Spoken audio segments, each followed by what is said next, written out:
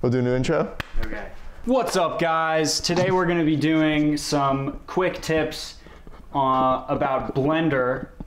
This video is going to be about how to correctly animate a spaceship. I don't know how to use Blender, so I'm going to hand the video off now to my good friend Isaac, and he's going to take it from there. Take it away, Isaac. Appreciate it. Thank you for that intro, Trevor.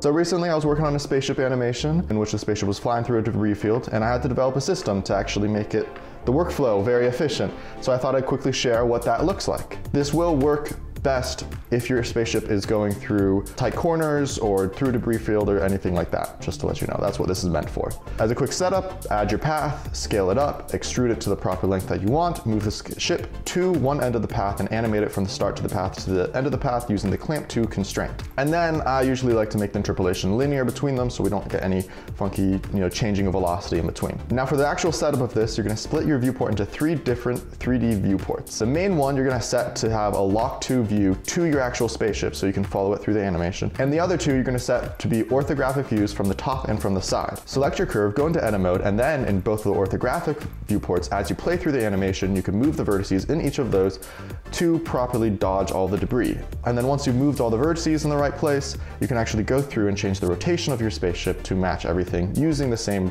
3 viewport setup. This was really helpful for me when I was trying to animate my spaceship scene. I don't know if it'll be helpful for you guys. I hope it is. If there's a more efficient way to do this, let me know down in the comments below, because hey, I'm just trying to figure all this stuff out just like you guys. I say, having 0 subscribers, I feel like I'm not qualified enough to say you guys yet. I'm just talking to myself at this point. Subscriber gets a prize.